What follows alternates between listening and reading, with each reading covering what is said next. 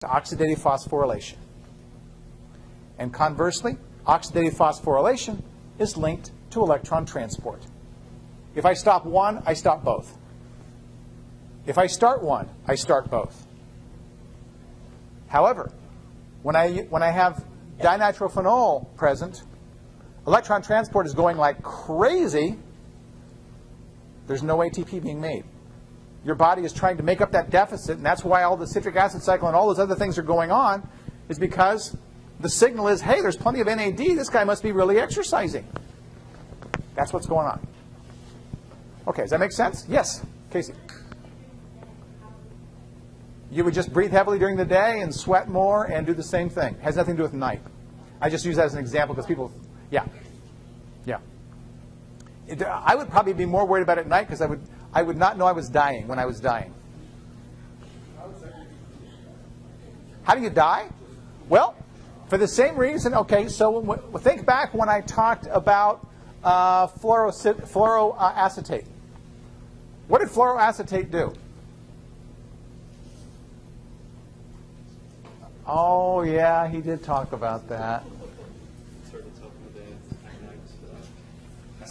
So fluoroacetate was used to kill coyotes.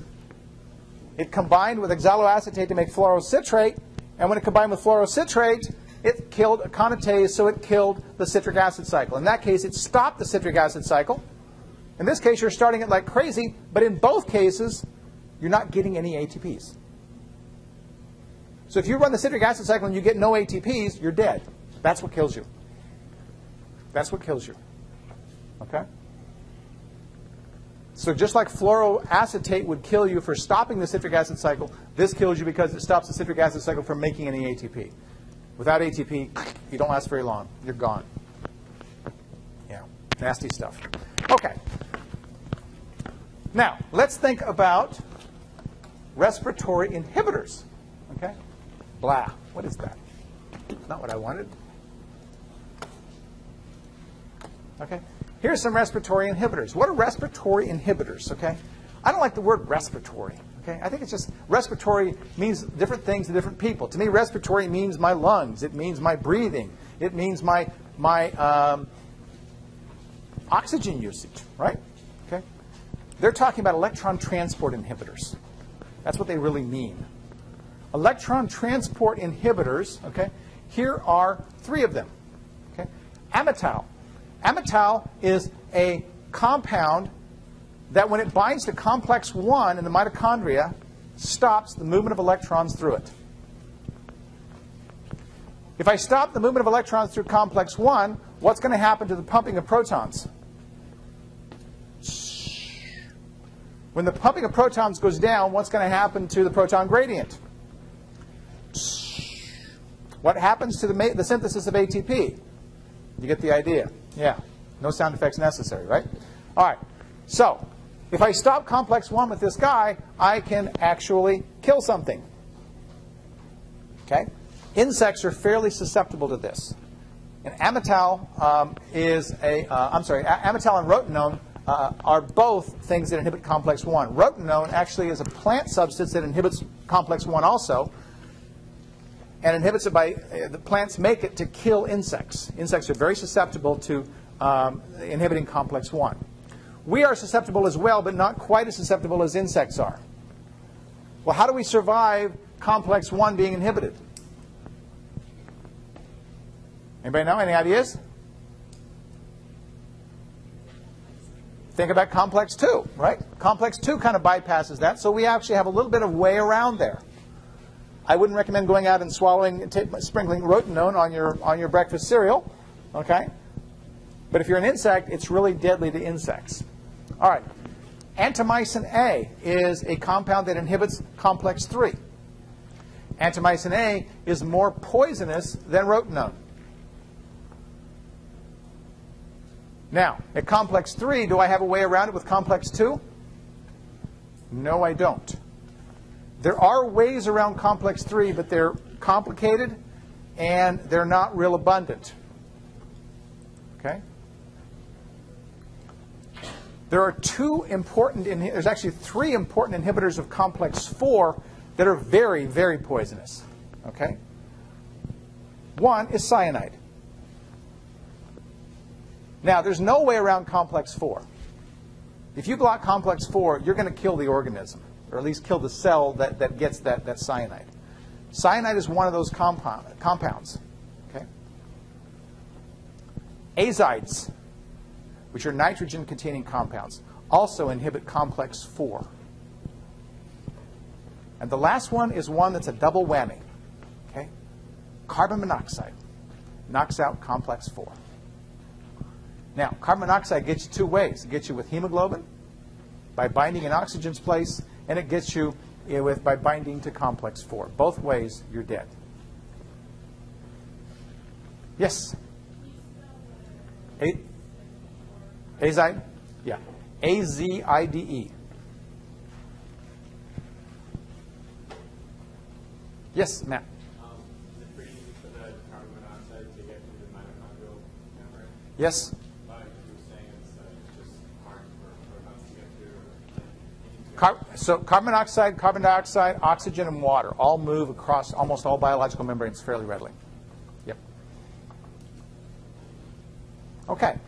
Now, let's imagine what happened now if I took, let's say, cyanide, and I treated some cells with it. Describe to me what's going to happen if we have an intact mitochondrial membrane. What's the first thing that's going to happen if I add cyanide? Electron transport is going to stop. What's the second thing that's going to happen? No. Second thing is not phosphorylation will stop. There's something that happens before that. No, not something that happens before that.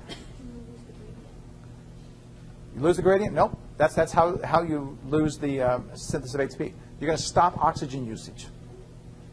Oxygen's the first thing that electrons are going to go to. If electrons stop, you stop oxygen usage. Bang. Okay? All right, so now I've stopped oxygen usage. I've stopped the movement of electrons. All right? If I stop the movement of electrons, essentially I'm going to stop the conversion of NADH to NAD. All right? What's going to happen to the proton gradient? It's going to be the next thing to go. Because there's nothing pumping protons out, what's there is going to be slowly dropping. And that's why ATP synthesis is going to slowly drop and eventually stop. Okay? But ATP synthesis is not the first thing that stops. It takes a few seconds or a few minutes actually to stop ATP synthesis because there's enough gradient, there's enough charge in the battery to keep it going for a little while. Okay? What happens if I add DNP and I add cyanide? Besides drastically killing the cell, I'm really vicious today. Okay? What's going to happen there?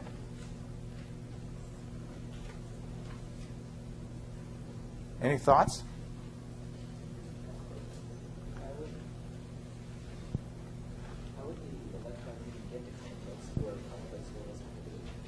How would the electron get to complex 4 if complex 1 is inhibited? Yes, other than by complex 2.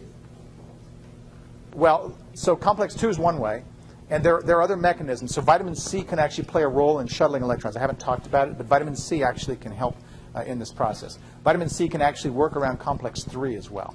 So but I haven't talked about that. No thoughts? No, I'll leave it for the exam then. Okay. You guys think I'm joking?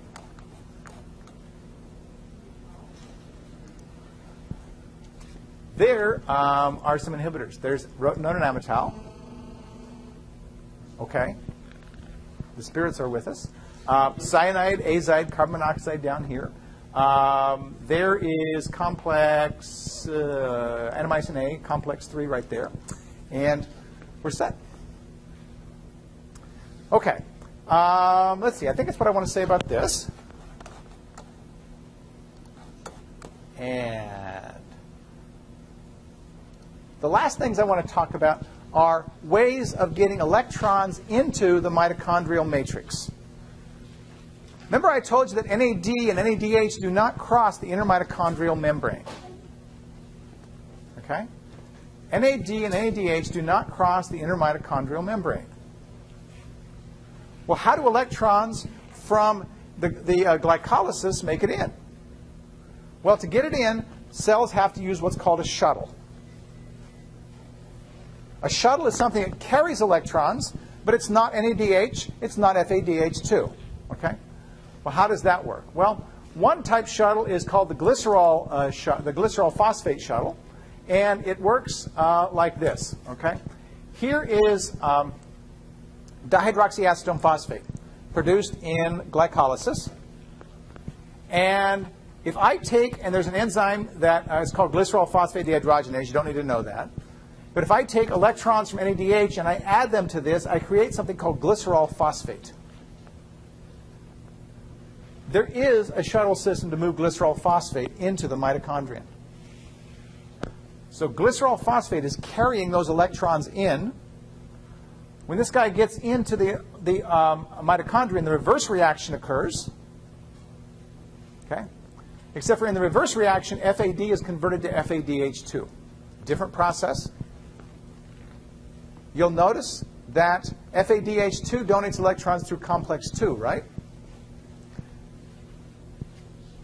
NADH donates electrons through complex 1. What was the difference between the electrons coming in those two different complexes with respect to proton pumping?